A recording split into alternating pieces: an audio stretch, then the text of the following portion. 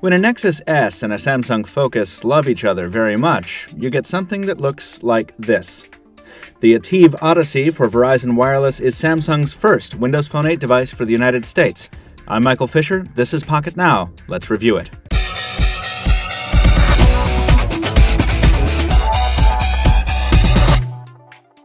The ATIV Odyssey is a mid-range offering, available now on Verizon Wireless for $50 on contract. For the full text of our quick review, including benchmarks, photos, and more, visit us at pocketnow.com and follow us in the links down in the description. Like its higher-end sibling, the ATIV S, the Odyssey isn't necessarily going to turn heads across the room, but close up, it's a fairly attractive device. Its 11mm thickness is substantial relative to its 125-gram weight, but it doesn't feel too toy-like in the hand, and its medium size means the power standby and volume keys are always within easy reach. The display, though, is disappointing. Its 4-inch 480 by 800 resolution is typical for the mid-range, but for some reason pixels are especially visible on this Super AMOLED panel, and color reproduction is off. It's a serviceable display, but no more than that.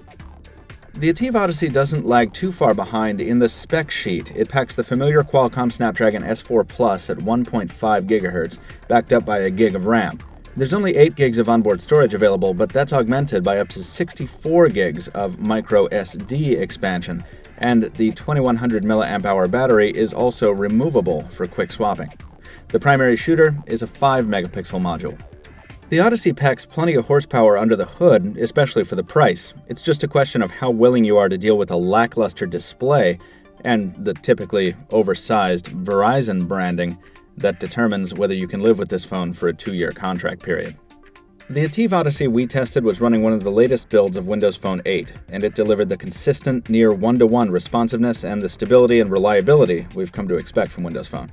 Samsung's suite of custom apps is still pretty anemic compared to Nokia's, but there are a few new titles here, so at least it's growing. Some titles from other OEMs have also been made available across the entire Windows Phone 8 lineup, and Nokia Drive Beta worked just fine on the Odyssey. It only got us lost in suburban America once.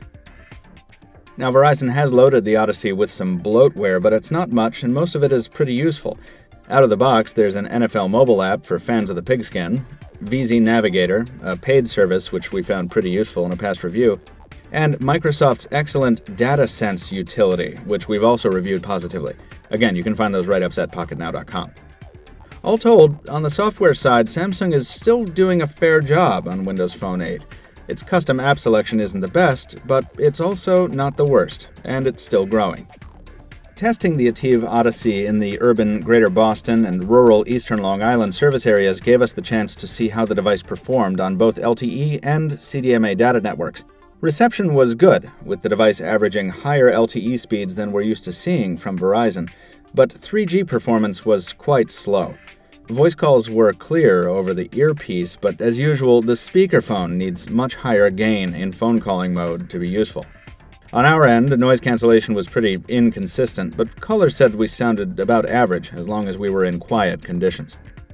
The camera was the big surprise with the ATIV Odyssey. We weren't expecting much from the 5-megapixel shooter on the back, but despite the lower resolution, the unit delivered results that were on par with the ATIV S in our earlier comparison, meaning the results are also on par with the very good Galaxy S3 and Galaxy Note 2 cameras, at least in terms of color saturation, white balance, and so on. How long you'll be able to take those shots before the battery gives up is, as always, dependent on your usage. The Odyssey's battery is about average in terms of capacity, and its performance in that regard follows. With moderate usage, it should last you a full day. The ATIV Odyssey is yet another installment in the increasingly long line of good mid-range Windows Phone 8 devices. It's not the bomb blast we were hoping for from Samsung's first WP8 device for the US, but for $50 on contract on America's largest carrier, it's a solid value. If you can put up with the lackluster display and the ho-hum physical design, this is a good Windows Phone for your money. We give it a solid 7 out of 10.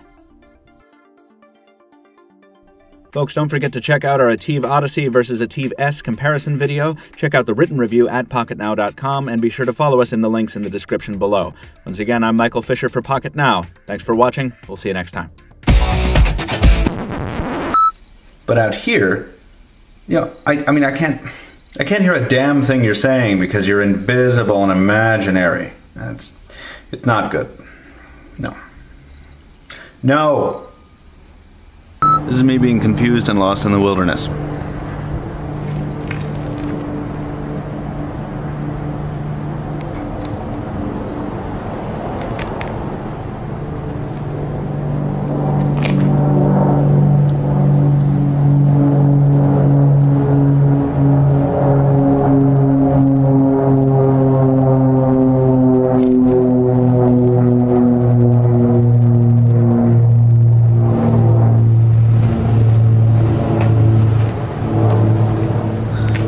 I'm a performer.